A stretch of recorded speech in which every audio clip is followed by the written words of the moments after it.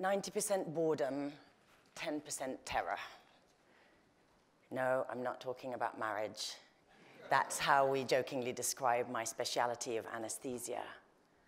Although I have to say, in my case, it has proven almost all terror. You see, I was born a doctor. I have always known it was my calling, but what I didn't know was that my home country of Syria would shatter into 1,000 little pieces, tearing millions of lives apart, and that I would be using my medical skills as a humanitarian.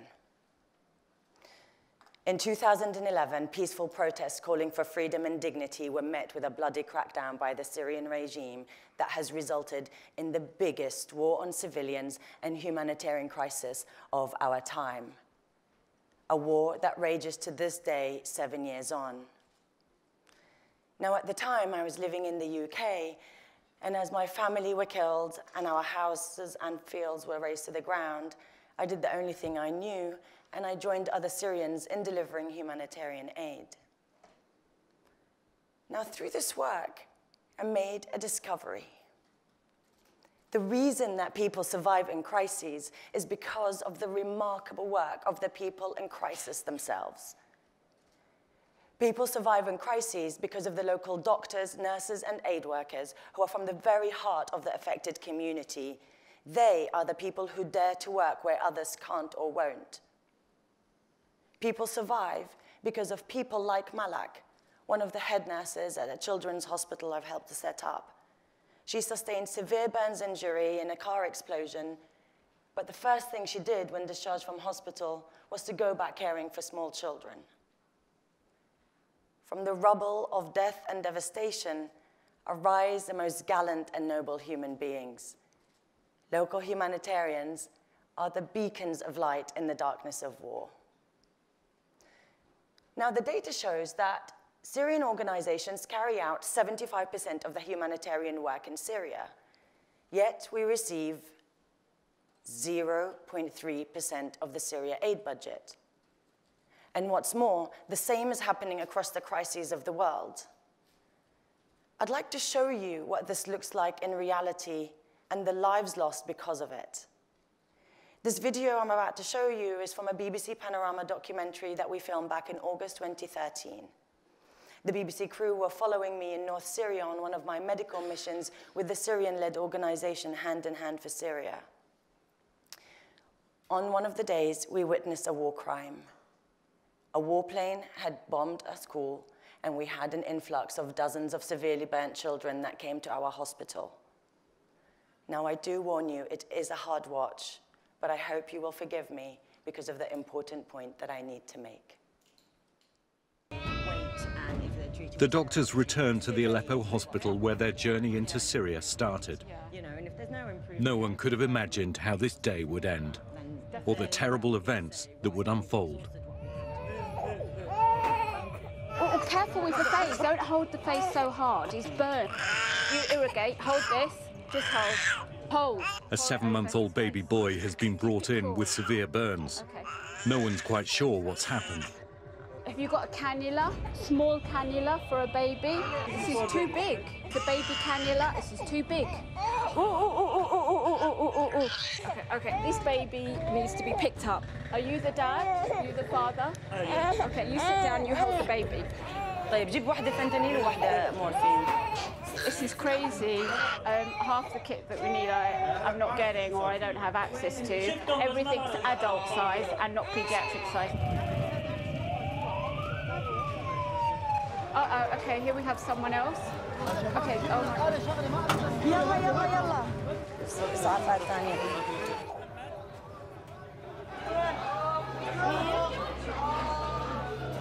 Some kind of airstrike seems to have taken place.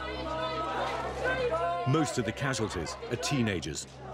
They're saying a bomb has landed in their school playground. There's dozens of people that have just been rushed in, covered in burns and some white powder dust. Their clothes are hanging off them. It's only 5 days since the chemical attack in Damascus, and everyone's terrified that there's just been another one. It's just absolute chaos and carnage here. We've had a massive influx of what looked like serious burns. Seems like it must be some sort of chemical weapon. I'm not really sure. We don't know what we're dealing with. Rola orders all casualties and anyone who's touched the victims to be doused in water.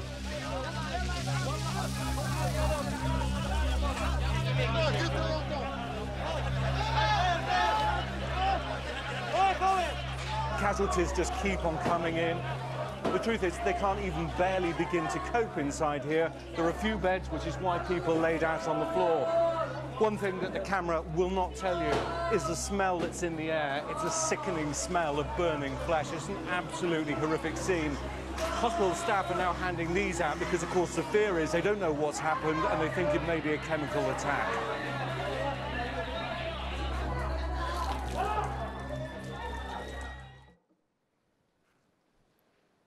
That day is etched on my heart and on my mind and my soul. That is what our collective failure on Syria looks like. But the most devastating thing for me is that I had trained all my life for a day like that. That day, I had the knowledge and the skill and the ability to administer potentially life-saving treatment to those children. I should have been able to give them oxygen, sedation, painkillers. I should have been able to put a breathing tube down and send them on a ventilator in a medically escorted ambulance to Turkey where they would get specialist care. And instead, I had to send them in pain, suffocating in the back of their parents' cars. And 10 kids died that day because I, who could have saved their lives, didn't have my necessary tools and equipment and medication. My story is that of thousands of local aid workers, and I have vowed to change that. Now, hope and optimism are not two words that are often used when talking about Syria, but I hope to convince each of you today that you can make a positive contribution to what is happening, not just in Syria, but to other humanitarian crises. But first, we have to decide to not shrink and hide from the pain of war. We have to decide that we will use it to awaken our shared humanity and to expand our compassion and understanding. Let us put together a collective vision of what a more peaceful and humanitarian world would look like. And let us do that by zooming in at the nuances and the details, and then let's look back and look at the whole and ask ourselves some questions. What is the purpose of a humanitarian response? How does it function currently? And how might we better deliver it so that millions of people are not suffering and dying needlessly? Specifically, how does a response vary in a war zone compared to a natural disaster? So let's start with that one first. In war, the humanitarian crisis is secondary to the violence. And as such, the first response and the first solution is to stop the bloodshed.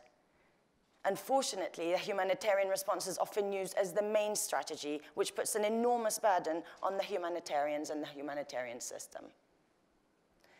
Secondly, the injuries caused by war are of an entirely different and more sinister nature. They cause deep and profound festering physical, psychological, spiritual, and societal wounds because they are caused by a grave injustice. They are inflicted by a fellow human being who has decided your life is not worth living. War is not a one-off event. War is 1,000 earthquakes every single day. And as if your world hasn't shattered enough, you're then ostracized and abandoned by the rest of the world.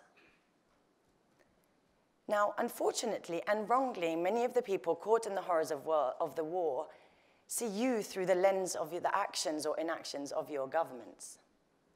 This is usually particularly bad news for Americans, of course.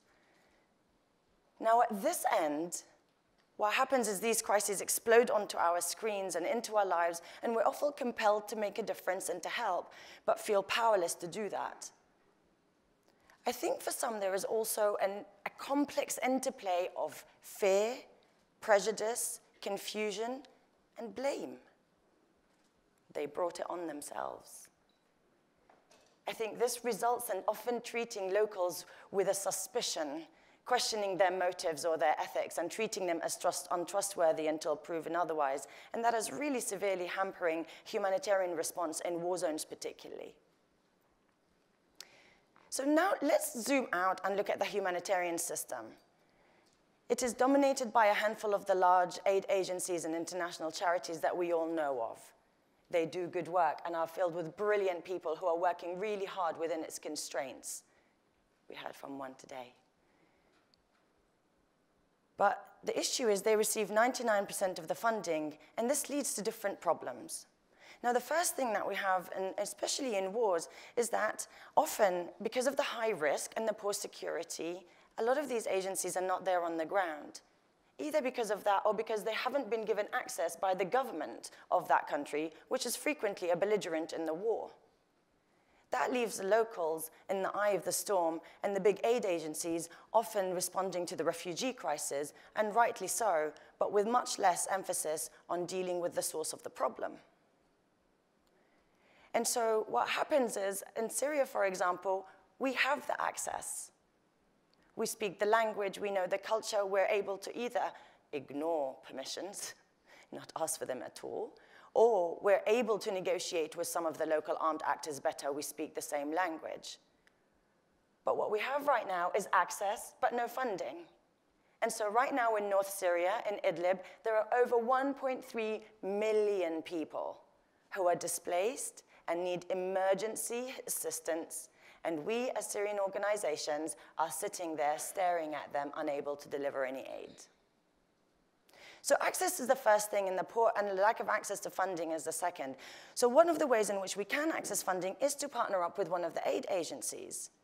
Now, in my experience of doing over 10 of those, it takes 6 to 9 months for that process to happen. 6 to 9 months when it is raining bombs and you need the money now. When you do get the money, it's often restricted. I would say, we need a trauma unit here, only to be told the donor wants to put a sexual violence clinic. And when we do say, because we know the customs and the traditions and the cultures, this intervention will not work here, and this honestly happened. I'd said this to one of the international colleagues, and he said, well, we've done it in Somalia and Sudan, so we will do it in Syria. And there's the third problem. Very much like large corporations, in order to scale work, you're not able to tailor the response according to the nuances of what the local population needs. But there is good news. There is a recognition at the highest levels within the humanitarian sector that it does need to change. The United Nations has set a target that by 2020, 25% of the aid budget should be going to local humanitarians instead of the current 1%. But unfortunately, the progress is extremely slow, and that's why I've set up Can Do. It's an invitation to each one of you to transform the humanitarian response and save lives. We are pioneering locally led humanitarian response. We are enabling local aid workers to provide the critical health services that their communities need. The local partners that we've assessed and vetted create their own interventions, and by linking them to a global community, we allow them to fuel their response. We've devised a simple model. We source trusted and impactful local groups, we support their development through an accelerator program, and we connect them to you via our crowdfunding platform, where a combination of our strategic partners and the power of the crowd fuel their response. We've already reached 23,000 people in just our first year. We've started in Syria, but we aim to be a global organization supporting other aid workers in other war zones. I want to tell you about our first campaign. 18 months ago, after the bombings of 5 hospitals in Aleppo, one of which was a children's hospital run by one of our Syrian partners, the Independent Doctors Association, IDA. It was the 6th time their hospital had been bombed. IDA had reached out and said they want to build their hospital for the 7th time, but didn't have the funds. And so we launched the People's Convoy campaign. It was a global crowdfunding campaign to help IDA rebuild a whole new children's hospital. And if successful, we, the people, would take the medical equipment all the way from London to Syria, and we did it. In just 12 days, thousands of people and 38 organizations came together to achieve a global first. We built the first ever crowdfunded hospital. We took the medical equipment all the way with hundreds of messages of solidarity and support, and the hospital has been open for exactly 1 year, and they have treated over 16,000 children. But I would say that the real healing came from the demonstration of solidarity that this campaign showed. IDA was so moved and inspired by people's response, they named their hospital Hope. From a renewal of faith in humanity that came from demonstrating, I am with you, you are not alone. And so to answer the questions I asked at the beginning, the purpose of the humanitarian response is so that we can quickly and rapidly alleviate suffering and save lives. It's so that we can heal the wounded and stand with the abandoned. The humanitarian system is currently failing the most vulnerable communities in their darkest hour, and the system needs to change, and change starts with us all. Sharing a new humanitarian vision. One where we are all humanitarians, putting the necessary resources in the hands of those who need them most and are best placed to use them effectively and efficiently. We need to support the very people who are not only saving lives now, but it will be them stitching their wounded communities back together after the crisis is over to help them heal. The future of these countries depends on these local experts, and supporting them is for our collective benefit, because we cannot tackle refugee crises nor avoid Ebola-type crises if we don't allow the locals to rebuild their critical infrastructure. They are the best agents for peace and security. And so to end, I'm going to invite each of you to unleash the humanitarian in you.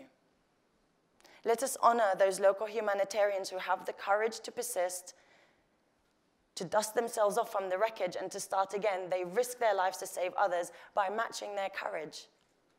Let us honor them with actions, not words, and with the urgency that their life-saving work necessitates. I'm looking for ambassadors and for strategic partners. Today, I'm specifically looking to raise £1 million so that we can immediately support the work of 10 local humanitarian organizations, run a children's hospital for the next year, and reach over 100,000 people in just this year. But more importantly, make a bold step towards creating the system change that is needed so that we can reach millions of people. I promise those of you who join me on this incredible and somewhat bumpy ride that we will together save so many more lives. So, thank you.